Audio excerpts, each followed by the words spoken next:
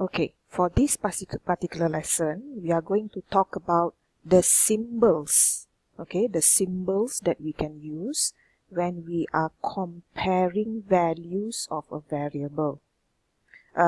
You need to understand that when you do programming, when you do coding, it is not all about getting the user's input and then doing a formula and then displaying the result. There is a time where you need to compare the variables in order for you to make the next decision. Okay, you have to make a decision for the next step. So making decision in coding is quite important. So here you will have a few symbols that is used to compare values in JavaScript. These are called comparison operators.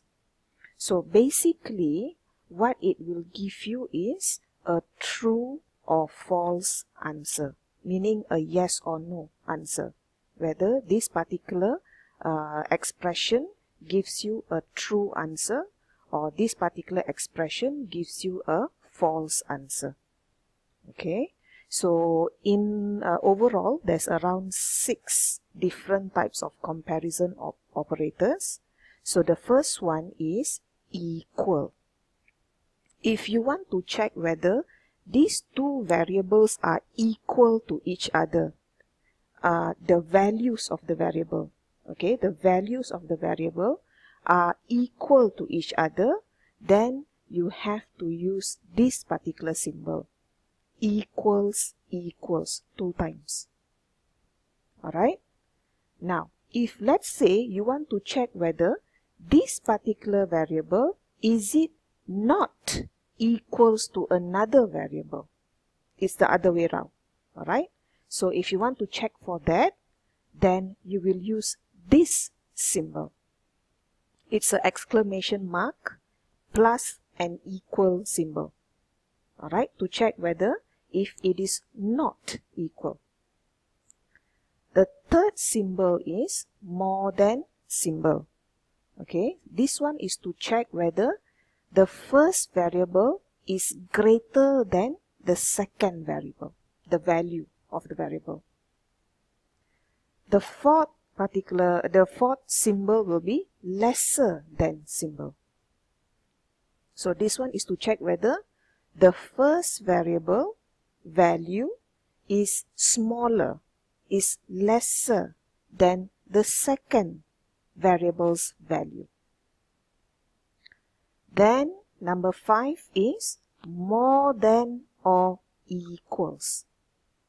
This one is to check whether the first variable's value is more than, it can be more than, and the minimum is equals to. Okay, it can be more than, at the same time the minimum will be equals to. That's why it's called as more than or equals to the second variable's number value.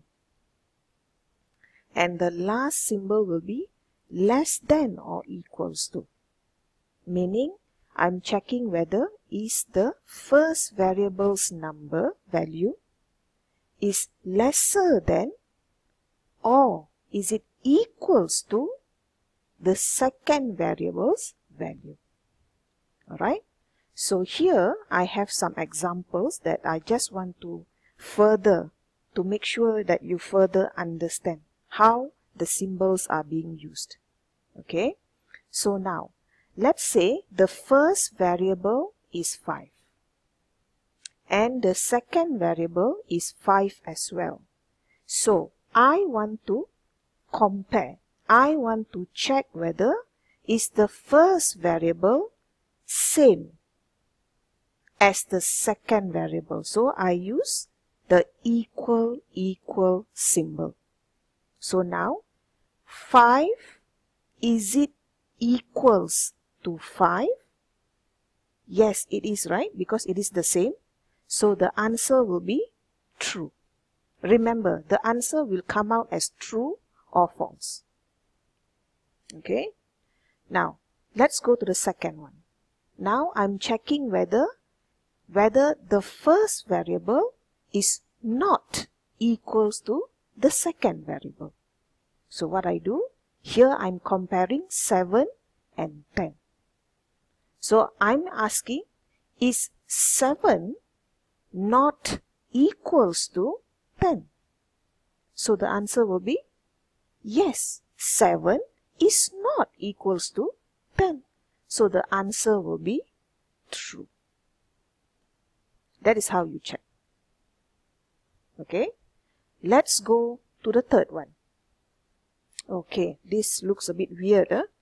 I'm checking whether the first number is larger than the second number. So I'm checking for 34. Is 34 larger than 34? That is not right. Correct? Because 34 is equals to 34. So this particular statement will give me a false.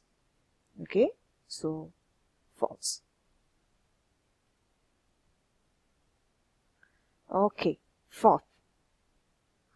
Now I'm checking whether the first number, is it smaller than the second number?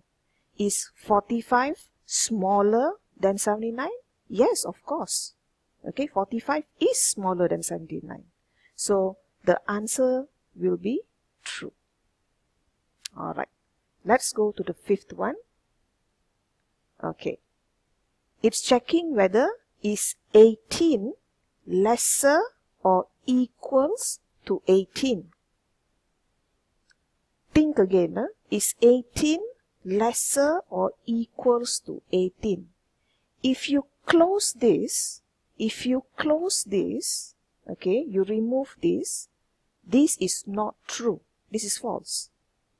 But remember, you have two symbols. Alright, so now equal is present as well. So 18 equal to 18, true. Alright, so basically 18 is lesser or equals to 18. The answer will be true. Because it's a combination. It can be lesser or it can be equals to. The last one. The last one will be 21.